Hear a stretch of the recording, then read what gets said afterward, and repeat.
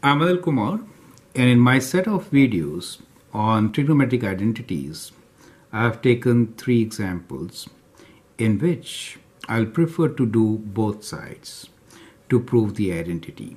This is one of those.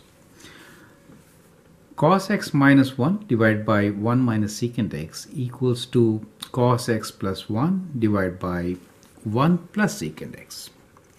Now in such an example, what I will do is that I'll solve both left side as well as the right side. So I'm dividing my page accordingly. So this is my left side and that is my right side. So let's begin from the left hand side. We have cos x minus 1 divided by 1 minus secant x. So whenever you have such expressions, it is better to write these reciprocal functions in terms of sine and cosine to move forward. So that is the strategy here. So the strategy here is to replace secant x with 1 over cos x and then simplify. Simple as that, right? So the left side for us will be cos x minus 1 divided by 1 minus 1 over cos x, correct? Now taking the common denominator for the denominator, right? So we get cos x minus 1. So we get divided by, we're taking cos x as common denominator, we get cos x minus 1. Now, so at this stage, you could also write this as cos x minus 1 times, it is divided by this, it flips, right? So it becomes cos x over cos x minus 1, right? Now they get cancelled and what you get here on the left side is cos x.